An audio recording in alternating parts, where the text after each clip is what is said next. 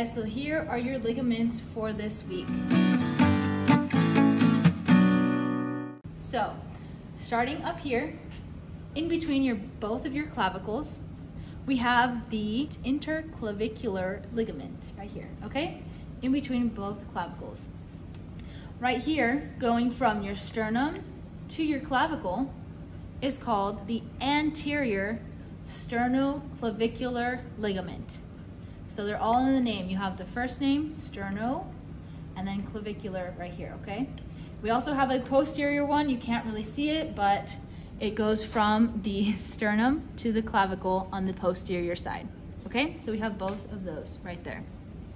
And the fourth one we have right here is a costoclavicular ligament. Goes from the rib to the clavicle.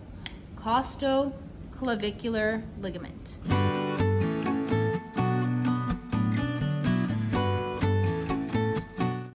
Okay, now we're going to be doing these ligaments right here. Up here on the top, this pink, it is called the acromioclavicular ligament. Acromioclavicular ligament. It goes from the acromion process to the clavicle, okay? Acromioclavicular ligament.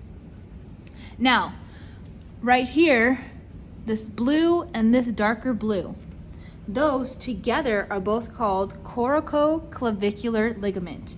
They go from the coracoid process to the clavicle. There are two ligaments there. So we have the conoid ligament here in dark blue.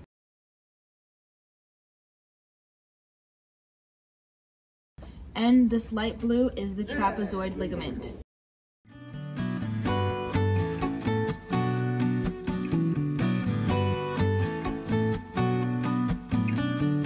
These ligaments right here of the shoulder, we're starting with these three. We have a superior glenohumeral ligament, a middle glenohumeral ligament, and an inferior glenohumeral ligament. We have three glenohumeral ligaments. And then we also have a coracohumeral ligament. This gold is the coracohumeral ligament. We have the coracoacromial ligament. It goes from the coracoid process to the acromion process. Coracoacromial ligament. Right here, we have the transverse humeral ligament. Right there.